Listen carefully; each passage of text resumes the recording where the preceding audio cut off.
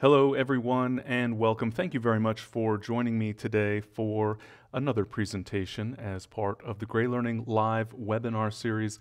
Today focused on top gear for travel. When you're traveling for photography, which if you're anything like me, much of your photography involves travel. And of course, we want the latest and greatest gear. Well, more importantly, tools that are going to help us in our photography to sort of streamline your workflow, maybe lighten up your load just a little bit. So we're going to talk about a variety of equipment, a variety of tools. Keep in mind, I did present not too long ago another webinar on some of the other top gear for general photography, and so I won't duplicate the coverage of those particular topics, but today really focused on gear that I find especially helpful when it comes to traveling for photography. So not necessarily just travel photography, but photography when traveling, which it's a little bit of a fuzzy line even for myself because I travel so much for my photography, at least under normal circumstances, that almost you could say that all of my photography is travel photography, since it's photography while traveling. But the point is that when we are on the go with our cameras, we want to try to keep things light and mobile and efficient, etc. So we'll start off here and talk about some of the general topics. First off, for those of you who do not know me yet or haven't seen very much of me in this online world and in the world of photography, I'm Tim Grey, and many of you have been following my Ask Tim Grey email newsletter, which I know many of you have heard this before. It never changes for me. It never ceases to surprise me to say that I've been publishing the Ask Tim Grey email newsletter now for over 20 years. Just an absolute shock. And funny enough, as many of you know, I actually thought that there might be a time when I had answered all the questions that needed to be answered. A silly thought indeed. So I am Tim Grey. I publish the Ask Tim Grey email newsletter. I also produce a variety of video training courses that you can find at GreyLearning.com and all sorts of other things that I'm involved in, photo workshops, speaking at events, etc. You can learn a lot about that at timgreyphoto.com. For today's presentation, I do want to thank Hunt's Photo and Video for sponsoring the presentation. And most importantly, first off, I do appreciate, obviously, Hunt's sponsoring today's presentation to make it possible. I also want to thank Noah Buchanan of Hunt's for, perhaps most importantly, at least for all of you, putting together some show specials, as it were. So I'll share a link at the end of today's presentation with details on how you can get many of the items I'm going to be talking about today at a discounted price if those items are of interest to you. And then a quick couple of notes, little promotional items here. I do have an upcoming online workshop that I'm going to be teaching that will focus on mastering photo optimization in Photoshop. And so this is a weekend, Saturday and Sunday, more or less all day for both days, with live online sessions, the opportunity to get your questions answered, the opportunity to follow up via email with additional questions. All of the sessions are recorded, so you can learn more about that at timgrey.me/wowphotoshop, as in Weekend Online Workshop Photoshop. And in addition, I want to mention, if you missed the special, we did this for April Fools just for a little bit of fun. I recorded a course in Europe way back in 2014. Seems like forever ago, but it was focused, while it was travel photography, it was really focused on night photography. And even though it's a little bit of an old course, and I look a lot younger in those videos, the content there, the topics are still, I think, very valuable to photographers even today. Not much has changed in night photography other than the gear itself. And so you can check that out at timgrey.me/night. And if you use that link, a coupon code will be applied automatically so that you'll get the course for free. So I hope you enjoy that and find that helpful. But without further ado, let's dive in and talk about top photo gear for travel. And so, I should start off first and foremost by talking about, photography for me often involves travel. Travel is certainly a passion of mine in addition to photography. And I've been very fortunate to have the opportunity to travel to a variety of locations. This map, for example, this is out of Lightroom Classic. The map module shows all of my photos on the map with these push pins. The numbers, by the way, a common question, those indicate how many photos in that specific location. If you zoom in, you'll start to see a more detailed picture. Well, not you, but in Lightroom Classic, if you zoom in to that map, you'll see a more detailed view of those push pins, so you get a better sense of exactly where the photos were captured. provided you have a camera with a built-in GPS receiver, of course. But since so much of my photography typically involves travel, a priority for me in terms of choosing a camera is having a camera with a built-in GPS receiver. And so that's a feature that I find very, very helpful. Obviously, over the past couple of years, many of you, and certainly myself, we've not been able to actually travel very much with the limitations brought on by the pandemic. And so I've seen, for example, in many of the comments today, that some of you are looking forward to kicking off your travels coming up again soon. In fact, we're kicking off the Palouse Photo Workshops in June. We've not been able to do those for a couple of years now because of the pandemic. So finally, we seem to be getting ahead of the curve here. Things are starting to open up more and more. Travel is opening up. And so I thought it was timely to talk about travel in the context of photography. I know many of you are itching to get out there and travel with your cameras some more. And so I hope today's presentation is particularly helpful on that front.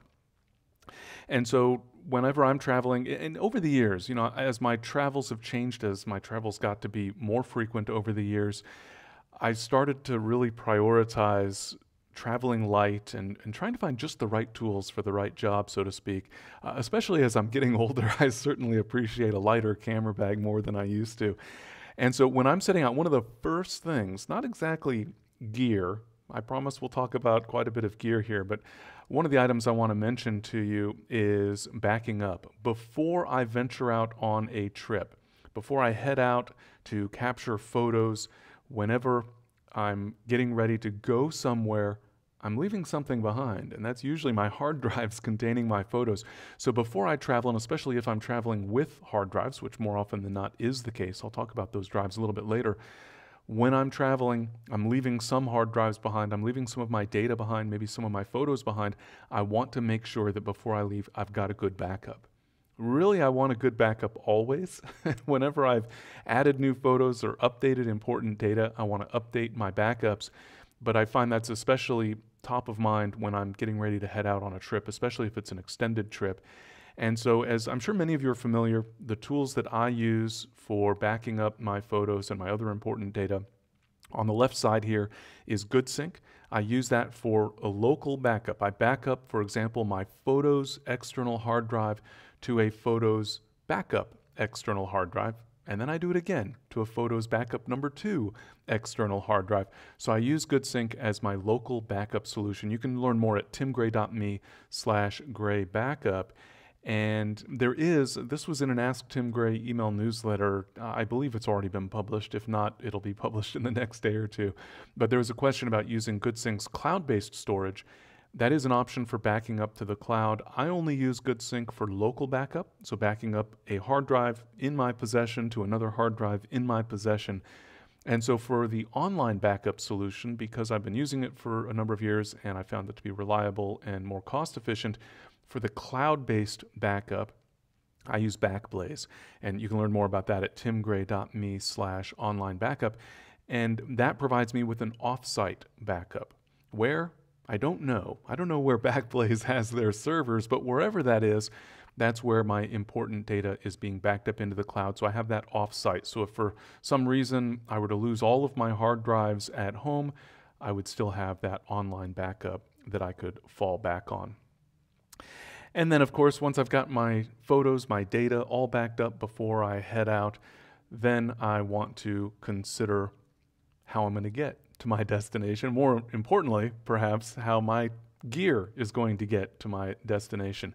And I actually divide this up into a couple of different pieces. One is getting there, and the other is while I'm there.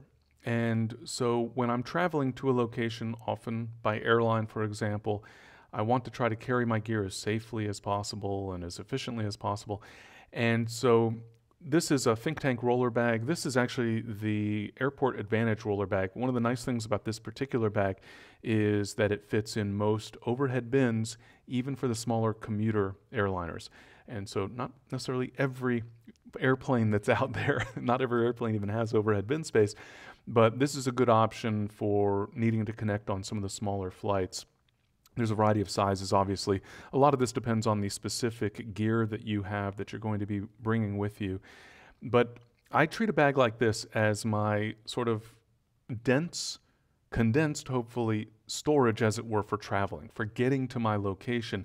I don't necessarily need to have this bag out with me all the time when I'm out in the field capturing photos, for example, but it's a great way to get my gear there in the first place safely. Ideally carry-on, and I usually keep my camera bodies and lenses in my carry-on bag, hard drives in a carry-on bag. Basically the things that I think are most fragile and most important to me, I'll put into a bag that I'll carry on to the aircraft. And the items that I'm not quite as concerned about, still maybe concerned about, but not as concerned about, I'll put into checked luggage if I'm going to check a bag. So something like a tripod, I'll often put carefully wrapped up in padding, clothing, or what have you, but I'll put that into a checked bag just to allow for more space in the carry-on bag, which I try to keep rather small. So there's a wide variety of bags from Think Tank. I'm a big fan of their bags. There are specials from Hunts on those that I'll share later, but something along these lines where, again, finding the right size based on the amount of gear you need to bring with you, depending on the type of photography. Bird photographers, I'm sorry, you're going to need to carry a lot more gear, a lot bigger and heavier gear than a travel photographer, for example. But finding the right bag for your needs that'll get you there. And then I also like to have a smaller bag as my getting around bag, as my out in the field capturing photos type of a bag. And so this is the bag I'm using currently. It's the Lowepro ProTactic BP 350. It's very small, it's skinny, it's lightweight. This is fine. I use this for digital SLR. It's great for mirrorless as well. Lots of nice, convenient accessory pouches, essentially, for us to get to all the gear that we need. And mostly it's small and lightweight. And so, as I mentioned, when I'm getting to a location, I'm usually going to have more gear than I need for an individual outing while I'm traveling for my photography. And so, if at all possible, I prefer a backpack in general and a smaller backpack if possible. So again, there's many different sizes and shapes when it comes to backpacks for carrying your gear or other styles of bags for your camera gear. But I find that I do prefer to have a little bit larger bag for getting to my destination and then a secondary bag. And fortunately, this usually can count for my 2 carry-ons. So one that's going in the overhead bin and then this backpack that's really small that can fit, it's basically my laptop case. And then I can put that in the underneath the seat in front of me, typically, more often than not, at least when I'm not on the very smallest of flights of aircraft. And question here, how much total data are you backing up with Backblaze? And so with my local backup, I actually have, now it's, around about 12 terabytes, I think it is, of total data that I'm backing up on my local hard drives. I've not caught up with all of that on Backblaze. I'm up to just shy of a terabyte. I'm actually going through a cleanup process on my hard drives as I'm catching up with that online backup so that I get all of my externals built into my backup with Backblaze. And so that can take time, literally months, to get everything backed up to an online cloud-based backup service. And yeah, so there was a question also about using a camera with a built-in GPS receiver. There's a variety of options that are available. I happen to be using a digital SLR still. Yes, I know.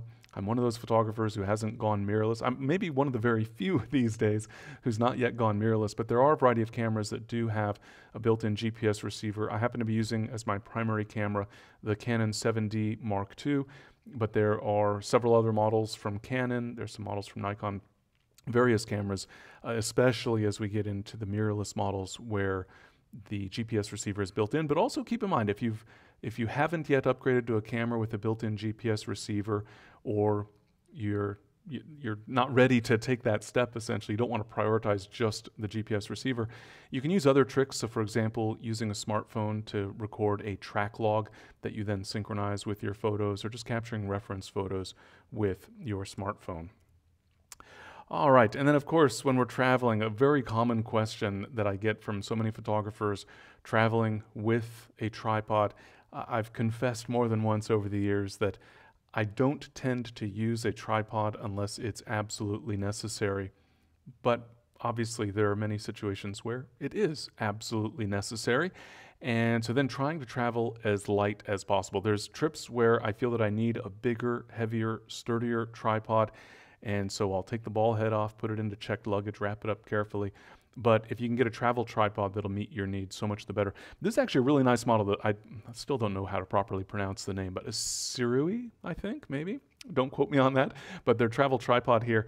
And this is carbon fiber, can hold up to about 25 pounds, and it weighs less than 3 pounds, and it lists for around about $300. Again, do keep in mind that Hunts will have some specials related to the gear that I'm talking about today that I'll share at the end of today's presentation.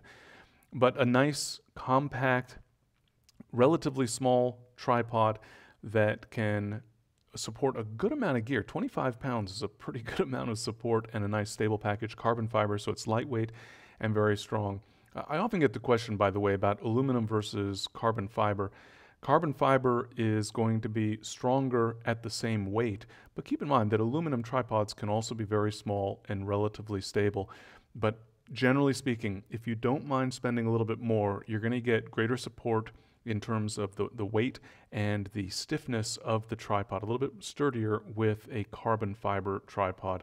And so something that I generally do recommend, it's going to be more expensive, no question, to opt for a carbon fiber tripod versus aluminum, but there are some advantages that I think can be very, very helpful if you don't mind spending a little bit more money on that tripod.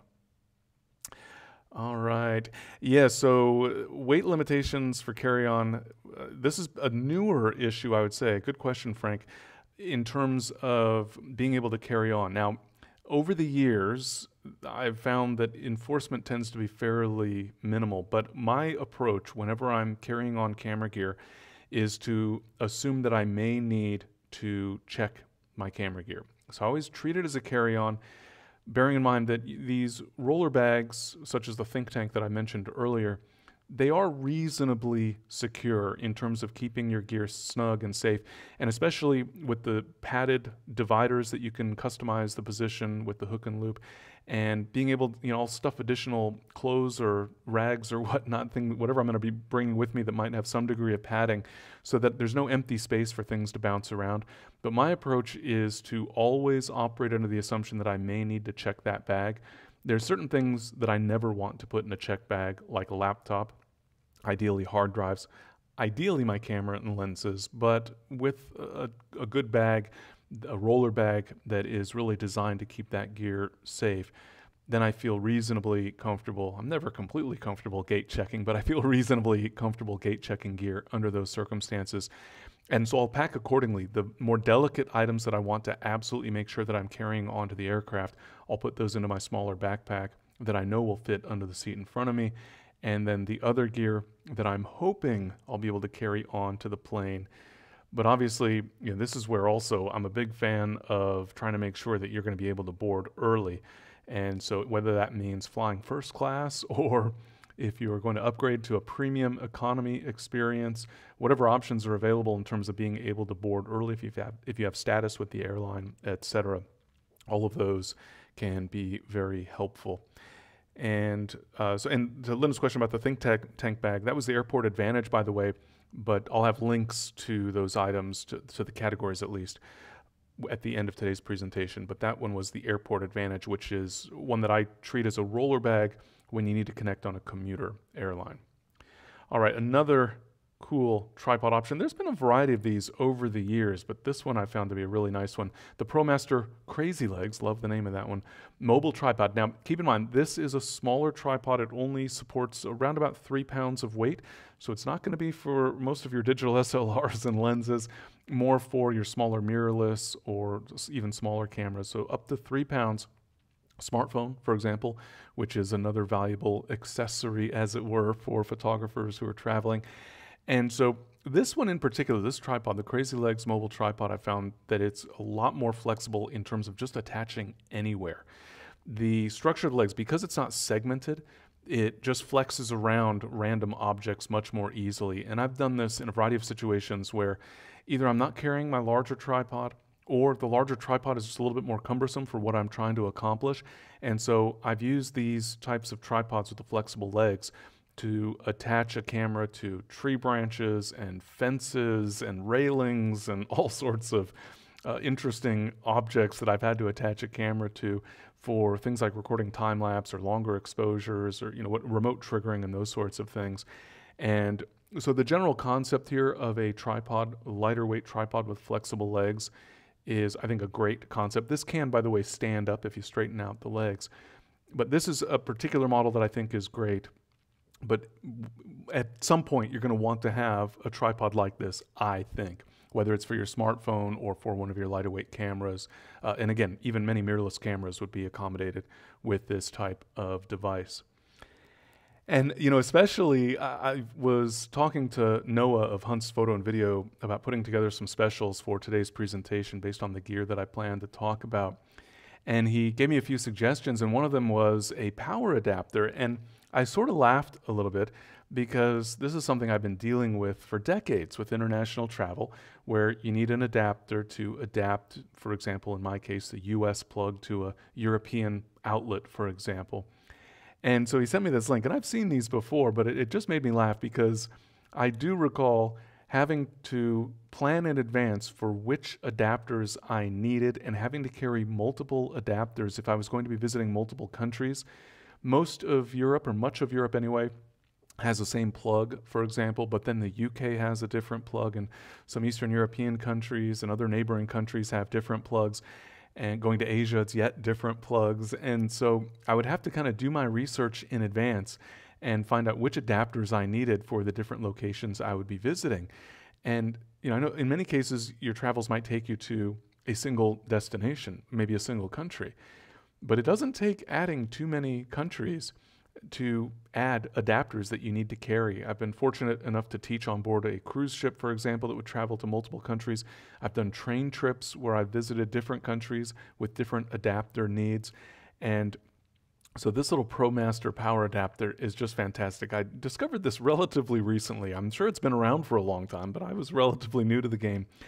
But this enables you to universally adapt just about any outlet. So I can take a European plug and make it fit a US outlet. Now, obviously, you do need to check the device itself to make sure that it supports the voltage, the power that it's getting. And so, for example, in the US, we have, 110 volt?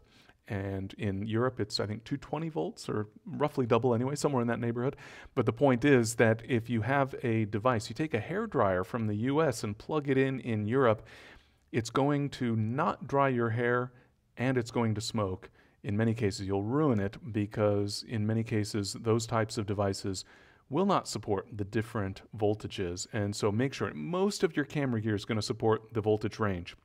So looking at your battery charger and making sure that it indicates something along the lines of 100 volt to 250 volts or somewhere in that general range, so that it includes the range for all of the power at the countries you're going to visit, so that you don't fry any of your gear. And as long as your electronic devices, your chargers, for example, or your power adapters, the power supply for your laptop, for example, as long as all of those support the power in the location that you're visiting, the locations you're visiting, then all you really need to do is have an adapter that will adapt the actual plug to fit the wall outlet. And this little adapter, I carry now several of these with me whenever I'm traveling internationally, so I can plug in multiple devices, but then I can plug essentially in any direction. Once I know that the devices themselves are safe for the power supply, then I can swap out in all sorts of different countries. They do have a list of countries, by the way, if you take a look at the description there, and it covers, I would say, most of the countries that most of us are likely to visit in terms of those power supplies.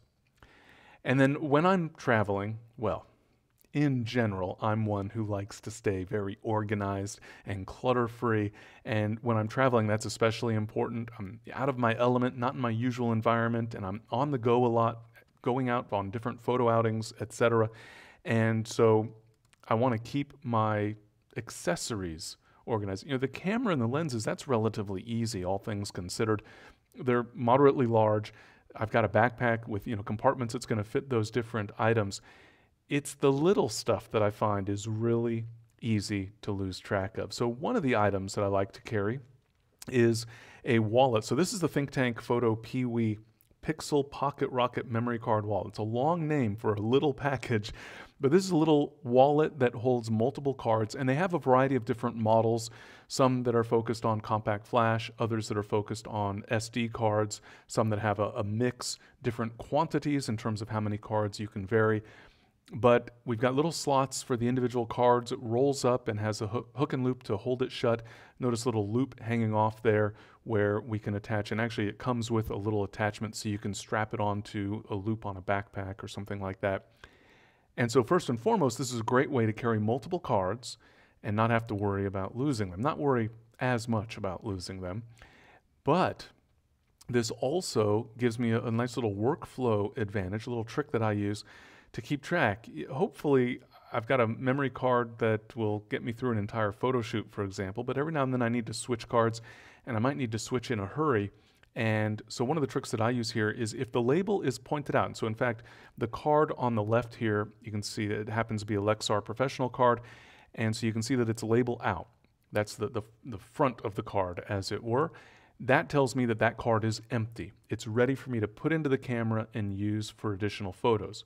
When I have a card that I've already captured photos on, that it's full or partially full anyway, when I put it back in my card wallet, notice the card on the right, I put it backside out. I put with the rear label facing outward, and that gives me a quick visual reference to let me know that which cards are ready to be used, are empty, I've reformatted recently, for example, and which cards already have images on them that might be full, for example. So that's a nice little handy trick. So number one is not losing my cards, keeping them organized, which, by the way, I keep this card wallet inside my traveling backpack, the backpack that I'm using when I'm out in the field.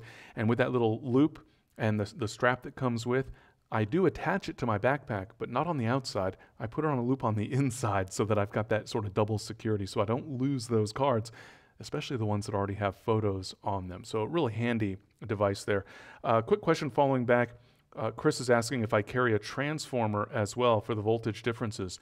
No, I don't carry a transformer. This is something I used to need to carry way back in the early days of my travels when it was less likely that my devices were going to support the full range of voltages when I was traveling. But now, so far, all of my devices support the voltages that I need. As I mentioned, things like hair dryers or hair irons, some of these devices that have a higher power output, but those are things, as you can probably appreciate by my lack of a good hairdo, that I don't make use of. There are hair dryers, for example, that are designed for those different voltages, but many are not. But in terms of my photography and my technology, all of my devices right now do support my laptop's power supply, my battery chargers, etc., the power adapters for any external hard drives that need power. All of those various devices support the full range of power, and therefore I don't need a transformer because the transformer is built in. And so I've not needed to carry an actual transformer on an international trip. Gosh, I'm sure it's been at least 10 years at this point, thanks to just checking in advance, making sure that the gear actually supports. And yes, to Steve's question, the adapter versus the transformer, it is a very important distinction. I mentioned the hairdryer that you will fry if you just simply plug it in with an adapter. The adapter that I was talking about is purely adapting the plug.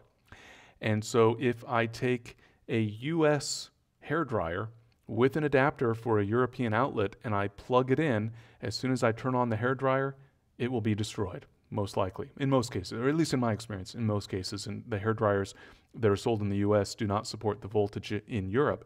And so if you have a device that does not support the voltage, either leave it at home and get a replacement that does support the voltage, or you will need a transformer. So do keep in mind that the adapter for the plug is not transforming. In other words, it's not converting that European higher voltage to the lower voltage supported by some US. Well, the standard US outlets are 110 volt, and many of the devices only support that. So yes, good point, Stephen. An important item to underscore because I don't want anybody coming to me when they blow up their hair iron when they're traveling. All right, so the cards themselves, very helpful. I also have used a battery holder in the past. Little pouches that I've used, and my primary motivation, well, okay, it was twofold. Number one, batteries are reasonably small and I don't want to lose them. But number two is that I don't want to risk having a loose battery bouncing around in my camera bag, for example, and then a metal object, maybe some keys, for example, close the circuit between the two prongs, as it were, of the battery and fry that battery, possibly start a fire. And so there's good reason to keep your batteries. This is why most camera batteries come with a little plastic cover that goes onto the battery itself to block those contacts. But using a pouch, a battery pouch, sort of like a card wallet, but designed for batteries, can be helpful in that regard. But I've just learned of another cool product that adds an additional piece of utility, and that is this one here, the battery indicator pouch. And so obviously a pouch that holds batteries, and it has little cards inside. This is not automatic. It's not checking the actual charge of your batteries. That would be a really cool feature. If anybody comes up with that, it was my idea first. So but we've got these little cards, green and red, that indicate fresh batteries versus depleted batteries, so that sort of like my trick of putting the cards in backwards when they're already full, when you put an empty battery, well, empty meaning discharged battery, back in the pouch, you flip the little card so that red shows through the little window, and so you know at a glance which batteries are fresh, fully charged versus depleted. I actually have used in some cases that same trick of putting the batteries in backwards, but that's not always very easy. Sometimes they don't fit in properly backwards because of the shape, and it's not quite as obvious, I find, in my experience. So this is a really handy tool that I have found in terms of, number one, a battery pouch, which I was already using, but now one that has this additional feature of being able to give you an indication that you have fresh batteries versus discharged batteries. Alan's question here, how do you attach a power strip to your adapter? So if you need 5 chargers at once, yeah, so very often you can travel with a power adapter. Do make sure that the power adapter also supports that voltage, because these often will have a fuse, so they'll blow, if for safety reasons, obviously, beyond. And so you'll need to get a power adapter that, again, supports the voltages, and then use the adapter for the power strip. And it's not something I included in today's presentation, but what I've done is travel with a couple smaller, instead of the larger strips that are 6 or 8 power outlets that oftentimes you can't get all of your plugs to fit. There's some smaller ones that are, for example, 3 outlets that have more space in between. And so one of these types of adapters I found works very nicely as well. All right. And then, speaking of pouches, I am a big fan of using filters, and it's always an interesting, sort of funny topic to me, where photographers who, like myself, got started in the film days, we were accustomed to using so many different filters on our lenses, and then we transitioned to digital a long, long time ago, obviously, and you were still sort of in that habit. And then I started realizing I don't need most of these filters. So I don't carry very many filters. Usually I carry a couple of neutral density, solid neutral density filters, and often carry a polarizing filter, for example. And so one of my favorites, by the way, is a 10-stop neutral density filter, so that I can get, I think this shot was something like 30 seconds during daylight. I was able to get 30-second exposures with a 10-stop filter, which is wonderful. Can give you all sorts of creative possibilities. Of course, you make a photo like this, and everyone's going to assume that you created this effect in Photoshop. They'll probably never believe you that you actually created this photo. Well, they would never believe, first of all, seeing blue sky in Seattle, I suppose, but then also having these clouds that were moving quite quickly across the sky, and using a solid neutral density filter made it very easy to create such an effect. But those filters, obviously they're relatively small, all things considered, but perhaps more importantly is that they're a little bit delicate. They're obviously subject to breakage or scratching, etc. And so another pouch that I carry, this is the Filter Nest Mini from Mindshift Gear, and they have a variety of models. The one I use carries 4 filters, which is more than enough for me in most cases, with 2 to 3 solid neutral density filters and a polarizing filter. There's some that carry just 3 filters, and I think the others are maybe 6 filters. The point is that they have different sizes for different quantities of filters. I didn't use the interior shot here, but on the inside it also has a color coding, meaning you've got a little, there's a red marker and then a green and a blue, or whatever the colors happen to be, I've forgotten now. And so those colors to me sort of indicate strength or indicate the feature. So I would use blue for my polarizing filter because I associate that sort of with the sky. I think it was red, yellow, I forget the other colors, but whatever the sort of the priority was, red would be sort of the strongest priority. That would be my strong neutral density filter, and then I would go down in the other colors accordingly. But the point is that they've got this color coding system inside so that you can sort of associate particular filters with a particular color to help you not have to always pull out the filter to see which filter is in which of the little pouches here. And this seals shut with the hook and loop. You can see it's got a loop up on top so that you could strap it onto something inside your backpack or what have you. And so that I find works very, very nicely for keeping those filters both safe and organized as well. I also find that when traveling, there's a lot that you have to sort of allow for, that you have to be flexible about when you're traveling. And one of those is the weather. And so especially I would find when I was leading photo workshops, having to be, as the leader, flexible, but also tremendously stressed out about what the weather forecast showed, especially if there was going to be rain.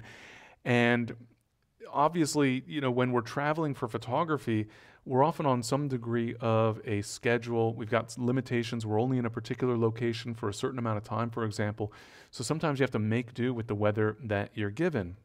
And in fact, trying to, sort of make lemonade out of lemons, if the weather's not great, what sort of great opportunities can we create for ourselves, better photographs based on the weather? Maybe not as good as if the weather had cooperated better, but photos that'll be interesting by virtue of the weather. So this happens to be in Salzburg, for example. You can see some sunshine there, just some passing showers, thankfully, at this viewpoint overlooking Salzburg. And there's a little bit of a short glass wall. And so I actually ducked down in order to shoot through the glass to get some water droplets in the foreground. Or leading a field photography workshop in New York City, and it was raining. And so I said, all right, we're going to get some cars, some Ubers, we're not going to drive them ourselves, and we're going to sit as passengers and shoot out the window, focusing on the raindrops, where I've got essentially a fixed foreground, you might say. This is sort of that compose and wait concept, where I'm capturing raindrops on the window and waiting for some interesting colors, a yellow cab in New York City here, for example, to show up.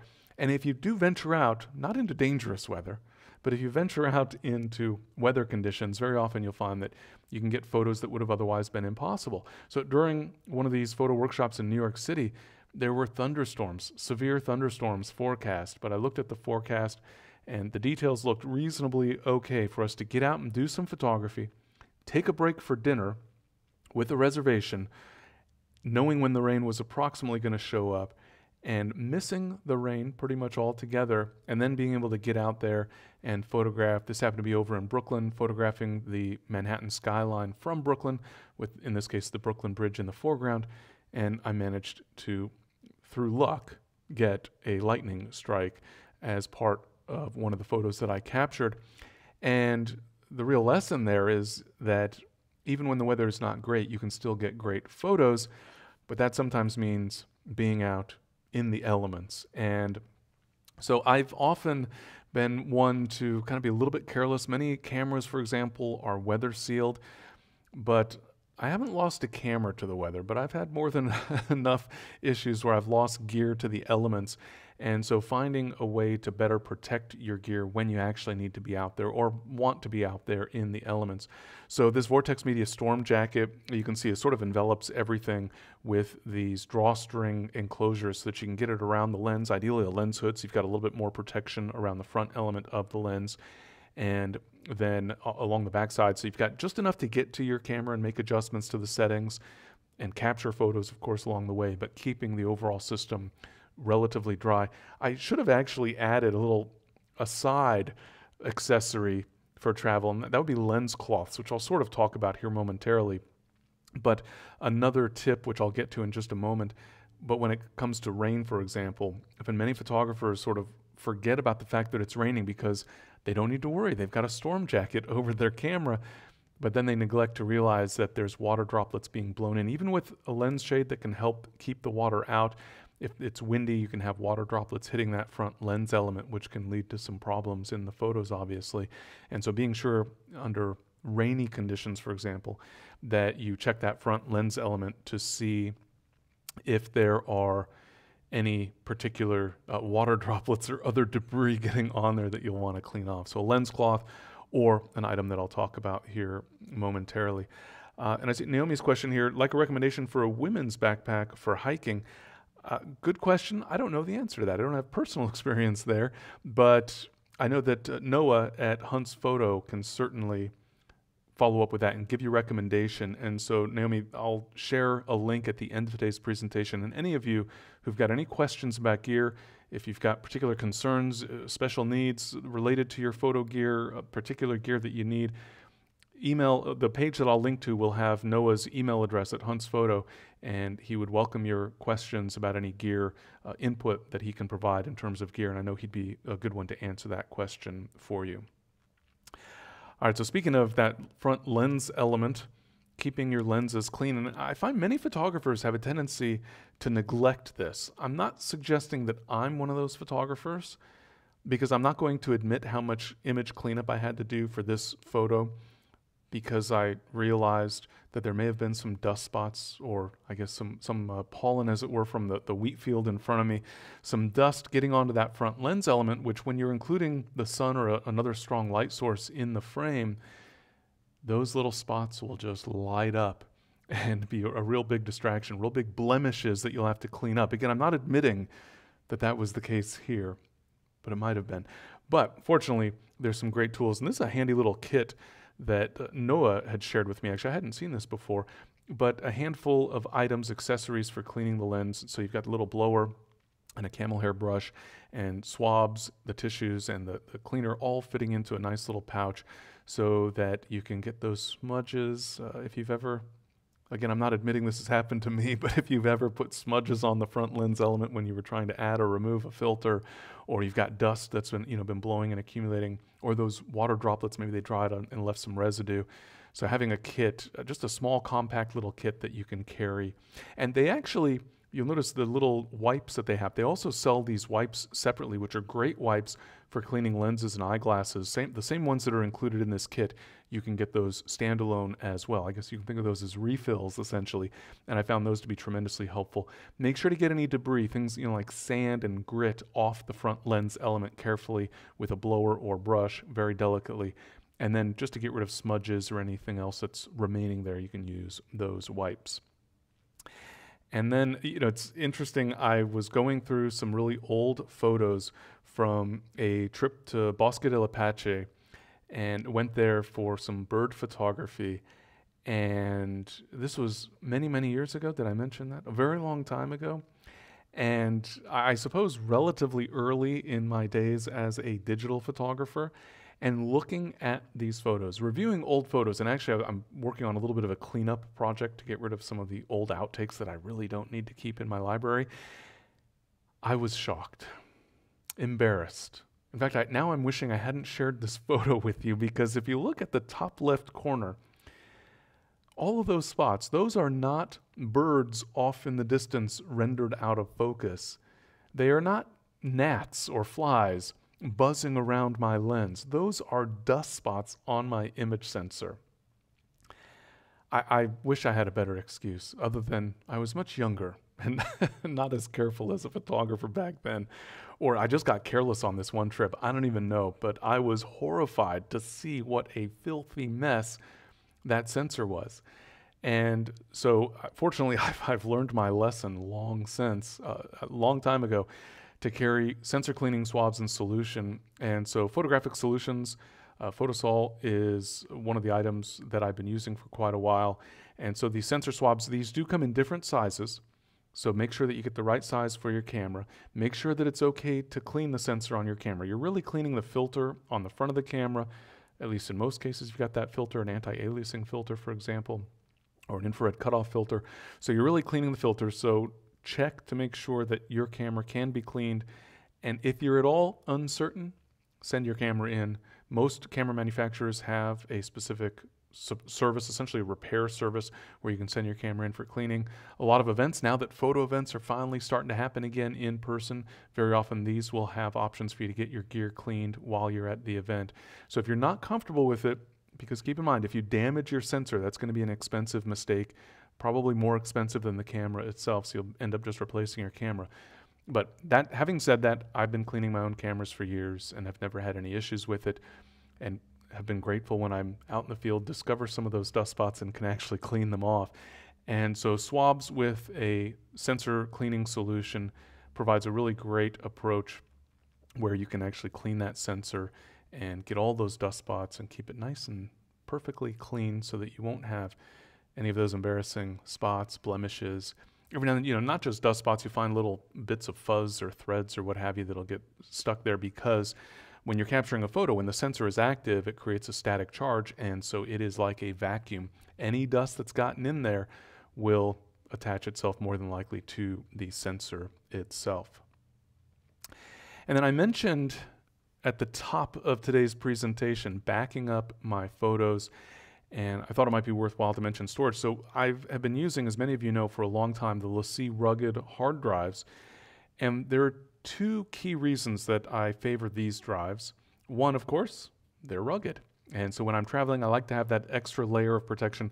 I'm told these can be dropped from something like 5 or 6 feet onto a hard surface and still be okay.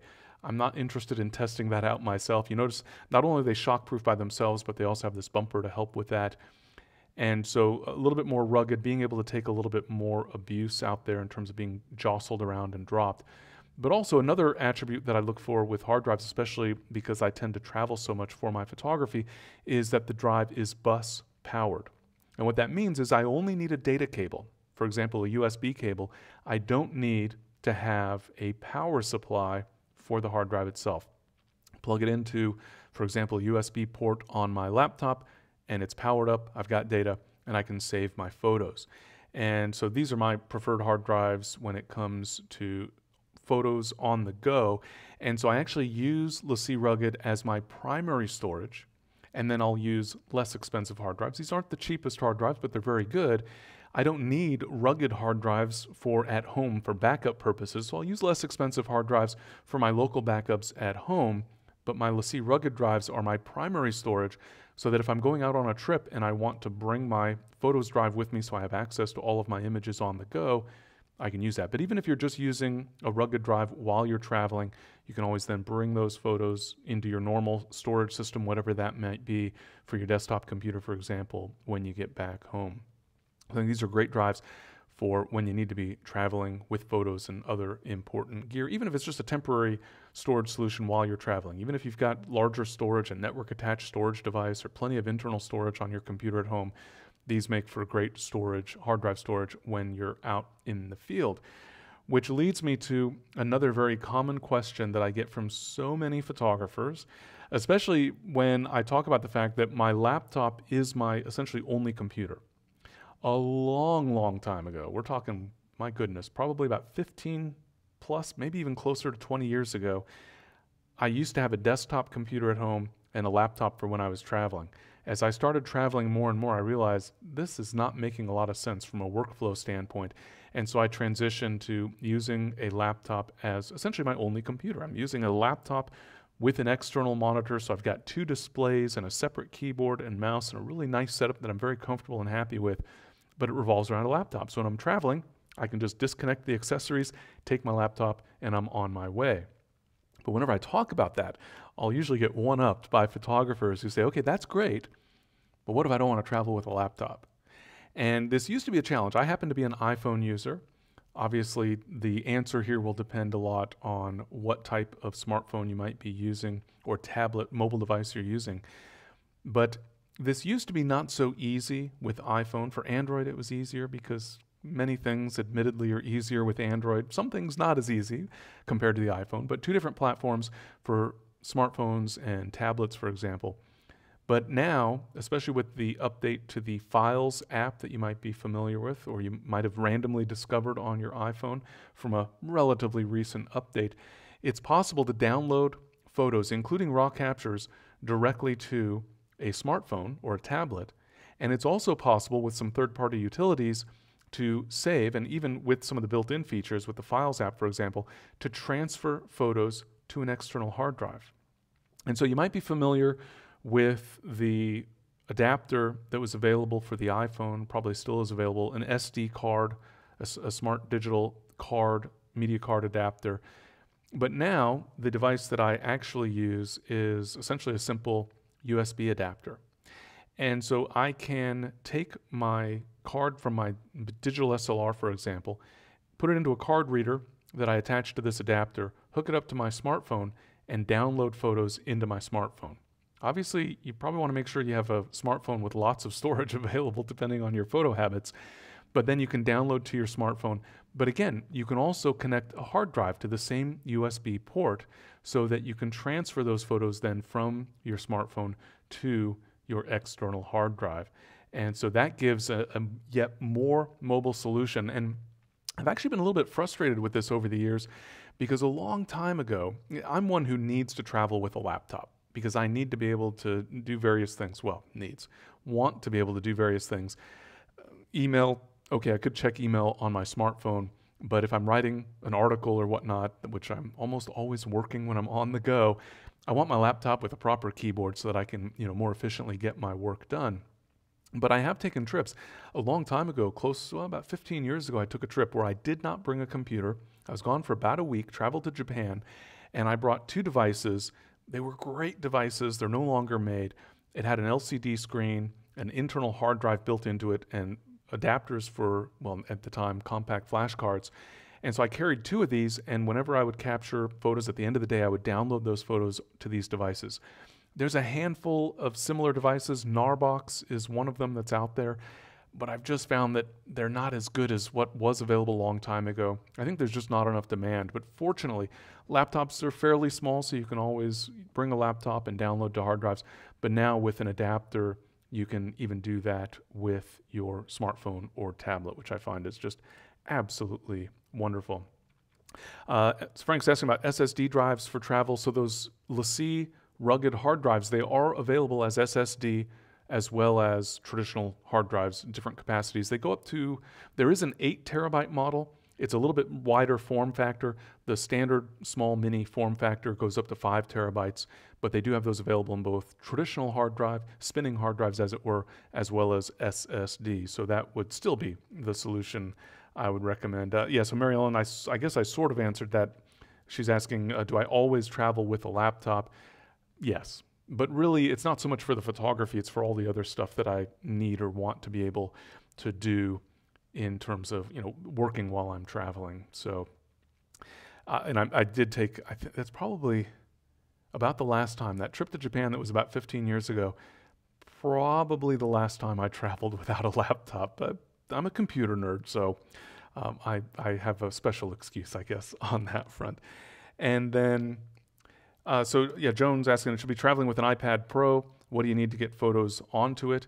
And all you need is an adapter. So this adapter that I have displayed, this is the Lightning USB adapter. So that at the top is a Lightning plug that goes into an iPhone.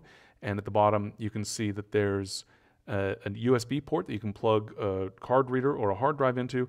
There's also another Lightning port so that you can plug in a charging cable, for example. But for the iPad Pro, that uses a USB port, and so you'll have a different adapter. So think of it as the same thing, just at the top, instead of a Lightning adapter, you'll have a USB-C adapter. And that will do the trick. And then using the Files app, importing into photos, there's a variety of ways that you can go through the workflow there, but the key is having that hard drive available to you. All right. Well, there you have it. Thank you so much, everyone. Thanks for the great questions, really good follow-up questions and comments along the way. I certainly appreciate that. And I do want once again to thank Hunts Photo for sponsoring today's webinar presentation as part of the GreyLearning Live series.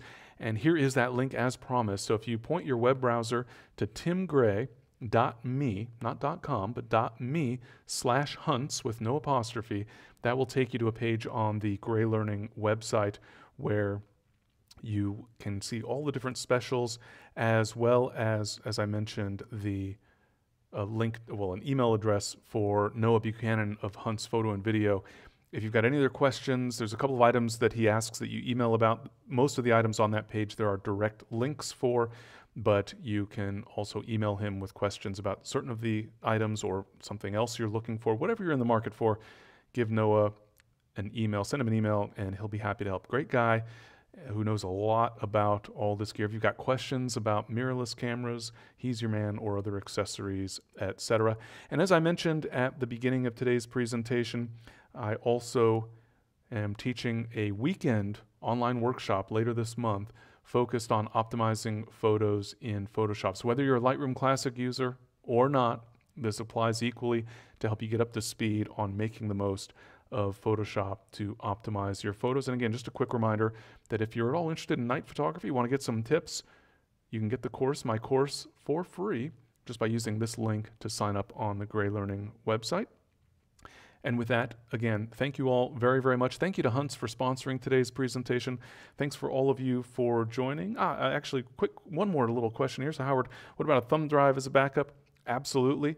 And so if you've got, in lieu of a hard drive, if you've got a thumb drive, little USB storage device that has enough capacity, you can even back up to additional memory cards. So if you bring more than enough SD cards, you could actually forget the hard drive, and you could just download, for example, to a smartphone from an SD card and then copy those off over to another SD card, so you've got that backup built in as well. So a variety of different workflows.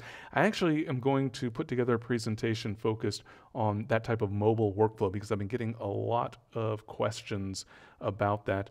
See Bruce's question here, is there a lens you prefer for travel? And I would say that there is. Some of you attended a webinar I did a while back about this trip where I took a single lens, one lens, traveling around the world, and that was the 18 to 400 millimeter Tamron lens, which has become my go-to lens just because of the flexibility. Remember the dust on the sensor. If I don't have to change lenses during a trip, I'm much less likely to get dust. So that's been a great go-to for many of my trips lately, and a lens that I find has been really, really helpful in terms of just greater flexibility. Obviously, that's for a digital SLR. There's similar, and specifically crop sensor digital SLR, not full frame. But and there's many all-in-one zoom lenses. Obviously, it depends on your particular camera system as well. All right, it looks like that is all of the questions for today. So once again, thank you so much for joining me for this presentation as part of the GreyLearning live webinar series. The recording will be available. It'll be right here on my Tim Gray TV channel on YouTube. And so thanks again, and I'll hope to see you in another live presentation, plus as part of that weekend online workshop if you'd like to learn to make the most of Photoshop. So until then, thank you all very much.